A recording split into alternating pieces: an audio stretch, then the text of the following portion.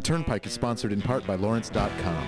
The recording process is, in a way, it's its own instrument. You know, so much can be conveyed or not conveyed depending on how you record something. You can have the best instrumentalists play a great arrangement and have it recorded like, and it's gonna suck. Yeah.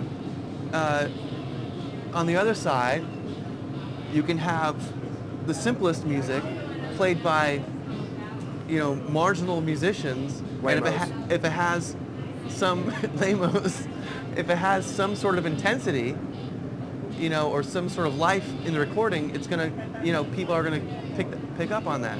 If you're singing at home by yourself with no one listening to you, it's so much more free, and you don't have to worry about, oh, I'm singing off key, or, you know, and it's fun, and you can play around, and you have tons of time to take as many takes as you want to. There are things about home recording that are not as good as an actual studio. Things like fidelity. Right. What I would like to do is get a mix of high fidelity with the comfort and ease of recording at home. And so the next thing we do, it may be some in the studio, a lot of it at my house. This song is for Lieutenant Quarter,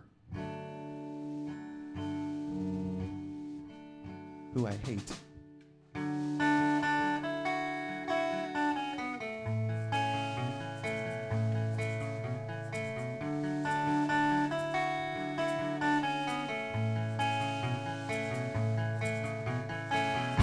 The song was right, the one that said you would bring me down. A heart so big and full of sticks, buried in the ground. And all those kings and saints,